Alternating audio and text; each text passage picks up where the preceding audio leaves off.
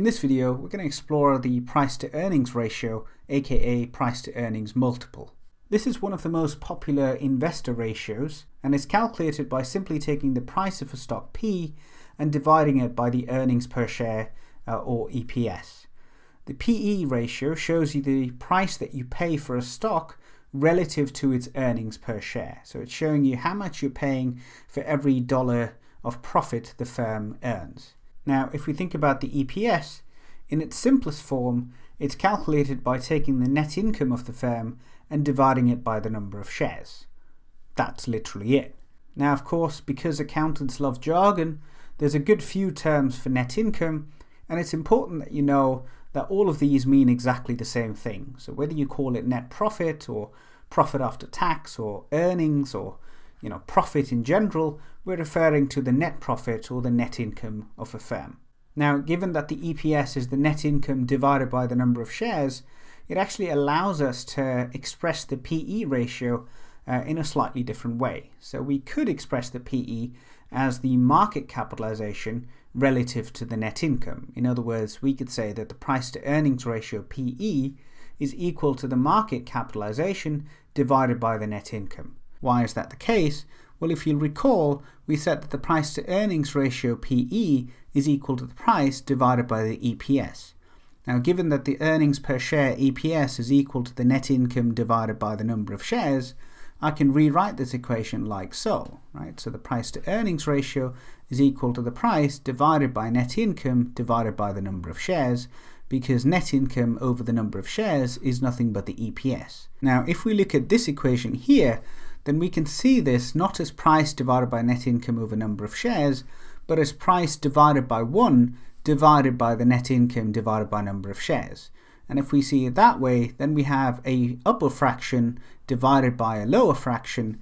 And so what you can do is flip the lower fraction and multiply it by the upper fraction. So essentially that would look like this. So you'd have the price to earnings ratio is equal to P over 1, which would be the upper fraction, multiplied by the lower fraction flipped, right? So that's the number of shares divided by the net income, which is nothing but the net income over number of shares flipped. And so now we can then rewrite this equation as the price P multiplied by the number of shares divided by the net income, because that's just price multiplied by the number of shares, and then the denominator is 1 multiplied by the net income, which is nothing but the net income, because of course anything multiplied by 1 is equal to itself. And what is the price multiplied by the number of shares? Well, it's nothing but the market capitalization, right? So we can say that the price to earnings ratio is either P over EPS or the market capitalization divided by the net income. They'll both give you exactly the same result.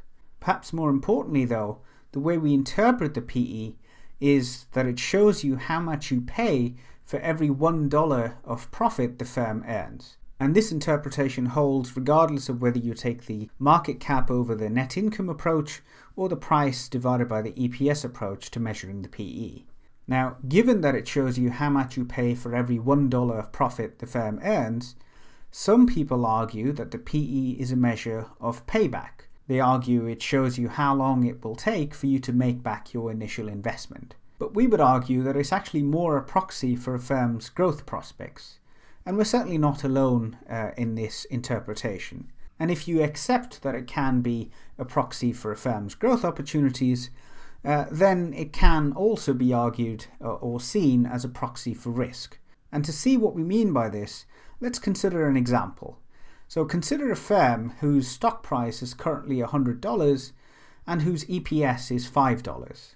With this data in mind, the firm's price to earnings ratio would equate to 20, because recall that the PE is simply the price divided by the EPS, so we would take $100 as the price and divide that by the EPS of $5 to get a price to earnings ratio of 20.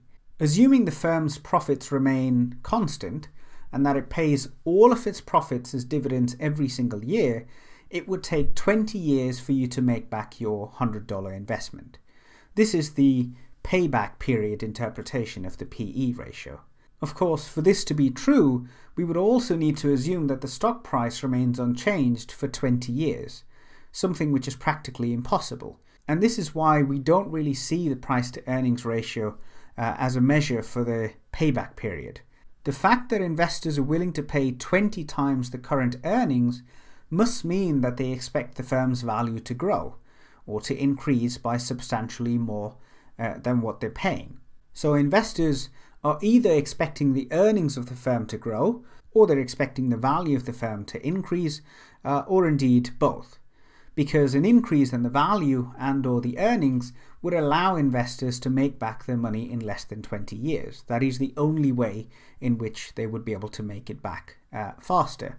And this obviously means that investors are essentially betting on the firm's future prospects. Meaning while growth is possible, it certainly does involve some level of risk, because we're dealing with the future, and the future is obviously not guaranteed. So if you were to see the price to earnings as a proxy for growth and risk, then we can say that firms that have high PE ratios tend to have high growth prospects and also carry a high level of risk. And on the other end of the spectrum, you have firms that have low PE ratios, whose growth prospects are possibly low and whose risk levels are relatively low. Now, importantly, by no means is this universally true, because of course you can have high growth firms that have low PE ratios, and you can have low growth firms that have high PE ratios. And as we go along in the course, we'll see plenty of real life examples where this is the case. And of course, we'll also see examples where the high PE, high growth, high risk also kind of make sense. But what you do need to know, and indeed bear in mind, is that there is an alternative risk growth interpretation, which is that growth firms are less risky compared to non-growth firms. So if we see the PE as a proxy for growth and risk, we're saying that firms that have high PE ratios likely have high growth prospects and also have a high level of risk. So essentially we're saying high growth firms, or firms with high growth prospects, are highly risky. But the alternative interpretation is that high growth firms are actually less risky compared to low growth or non-growth firms. And the intuition here is that firms that do not grow must ultimately go bust. They must ultimately become insolvent or dissolve. And this, of course, is relying on the notion that if you don't grow, then your competition is going to come in and take your business away, and ultimately, the trickle-down effect is that you end up filing for bankruptcy. Ultimately, though, while we might argue about which risk versus growth interpretation is more correct, I hope that we can all agree that the risk and growth interpretation of the PE is a better interpretation relative to the payback period interpretation. Alright, in summary then, we learned that the price to earnings ratio shows you how much you pay for every dollar of profit that the firm earns. We saw that it's calculated by taking the price of a stock P and dividing it by the EPS, or the earnings per share.